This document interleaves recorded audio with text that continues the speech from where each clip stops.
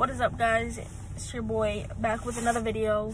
In this video I wanted to talk about the Warriors, as you can tell by the title, because if you don't know already, yesterday the Warriors played the Clippers and we were officially eliminated from any type of playoff contention, which everybody knew. So I already know all the haters gonna be like, oh, y'all are trash this year, y'all need KD, y'all lost KD to win, blah blah blah, yada yada, yappy yappy, all of that lovely stuff. But that's where I wanted to get a little argumentative, because yes, KD is a great player. I'm not gonna bash him because he helped bring 2 more championships to Golden State back to back. I'm not gonna bash him. He's a great player. He did a lot for OKC. He did a lot for Golden State, and honestly, I hope he does well for the Nets when he comes back from his injury. But the reason I wanted to get argumentative is because everyone's always saying we needed KD, we need KD, we need KD to win. But if you look at the stats, I'm gonna bring up one player. Yeah, we got Steph Curry, Draymond Green, and a bench of players that could be good in the future, but we're a team of young guys, right? So I'm gonna bring up one player that always seems to go off in the last 3 to 4 years. He's always gone off in the playoffs. And that's Klay Thompson. Like, simple. Like, Klay Thompson is a beast when it comes to playoffs. Like, man. So in 14, 15, and 16, so the 14-15 season and the 15-16 season and the 16-17 season were kind of laid back because we were a dominant team, and we had help all the way around. Sorry, there is a hair and I don't know where. So we had help all the way around. But I'm just gonna read off those stats. I got them all written down. Yes, I did my research. Anyway. So in the 14-15 season, in the finals, he averaged almost 16 points per game. And that's obviously against the Cavs because we ran with the Cavs for 5 years. And we won that year. So still in 14-15, he was a dominant player in the finals. Like, he was a key player in the finals. Again, no KD that year. 15-16, this is where he went off in the Western Conference Finals for 41 in Game 6 to help force a Game 7 and go on to win the Western Conference Finals. But as you all know, we lost the finals that year. Bring in the 3-1 jokes. I don't care. It's in the past. Whatever. Ish happens. And then in 16-17, he averaged 11 points in the Western Conference Finals against the Spurs. But then he upped that a little bit and averaged 16.4 in the finals versus the Cavs, and we won that year. And then we go back to back, and in 17-18, he had 35 points in Game 6 versus the Rockets to also win the series and go on to the finals and win the finals back to back against the Cavs again. So yeah. And then in 2018 and 2019 in the finals, he was averaging 26 points per game and averaging 37 minutes per game. Obviously, KD was injured, so guys had to step up, and Klay was one of those. But let's talk about the infamous Game 6 injury that broke Golden State hearts forever. So in Game 6, it was Game 6 Klay Thompson. He was going off. So in the third quarter, it was 80-30. Golden State was down, I believe. 80-30. Klay had a breakaway layup. Danny Green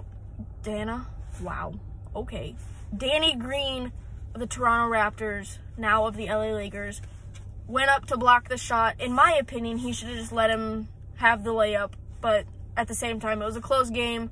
But still, he's got the wide open layup. I would just let him go up for it. Like, go up, let him dunk it, and then get the next possession. That's what I would do, but there was nothing dirty about it. It's an opinionated call, an opinionated decision.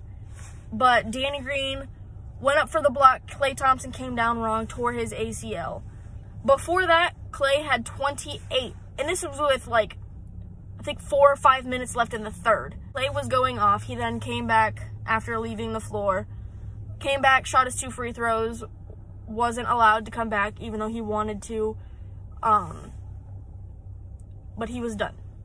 And that's basically everyone in Golden State. All Golden State fans knew the series was over once Klay Thompson got injured. Because we all know infamous Klay Thompson goes off in Game 6s all the time because he did it against the Rockets. He did it against the Thunder.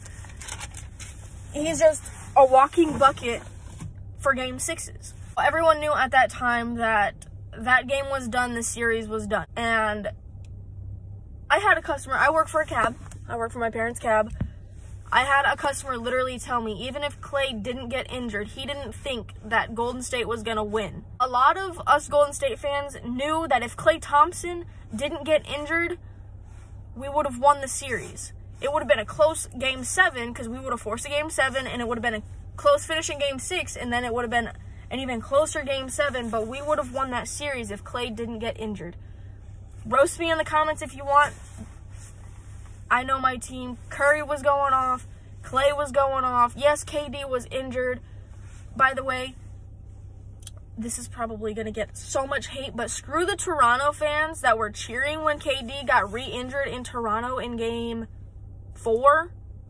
Screw you guys. If you're a fan of NBA basketball, no matter the team, no matter the player, if it's the finals, if it's just a regular season game, you do not cheer when somebody gets injured. Because that is a season-ending injury. Like, it finished his season in Golden State. Obviously, he left. It finished his next season, and who knows if his career is going to be the same or not. I hope it is. I hope the best for KD.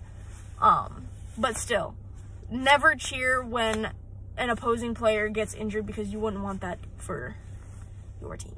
That's also where people are going to be like, oh, what about Zaza hurting Kawhi in the 2017? No, not the 2017. It was like 2015, 2016-17 NBA Western Conference Finals. Zaza apparently purposely hurt Kawhi. I totally just talked out of frame. But people think that Zaza purposely hurt Kawhi in the Western Conference Finals, and that's why Golden State won. If you look at it, Zaza couldn't see where his foot was landing. Like, once you have momentum, you can't really stop it. But that'll be a different argument for a different day. So, this is just my opinionated video. You guys can hate it, you can like it, I don't care. This is my opinion. Yes, I'm a Golden State fan. It's fine. A lot of these haters are bandwagon of other teams are going to be like, oh, Golden State sucks now. They're never going to go back to the finals, blah, blah, blah. So, you guys, you haters are saying we're trash now. Like, yes, we are bad right now. We lost Klay last year to injury. We lost Steph to injury. Draymond's been battling constant injury. We lost KD. We lost Jordan, Bell. We signed guys and then traded them. Do you not think after being in the finals for 5 straight years, winning 3 out of 5, do you not think we deserve a break? Or a rebuild season, which is what this is. This is a rebuild season. Like, teams have these all the time. The Lakers had great runs. They also had rebuild seasons. Now they're back on top because they had plenty of rebuild seasons. The Clippers also had a bunch of rebuild seasons. After they traded Blake Griffin and Chris Paul, they weren't the greatest. They weren't the best, but they weren't the greatest. At the same time, they were right in the middle, I would say. But plenty of teams have rebuild seasons. This is our rebuild season. We'll see you next year. That was a bad cut to the end, but that's okay. I hope you guys enjoyed this video.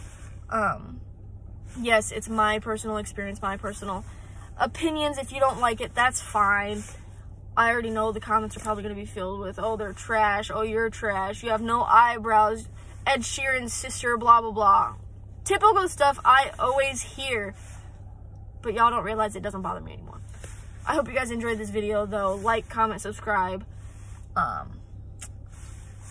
I love you guys. You guys are amazing. I'll see you in the next one.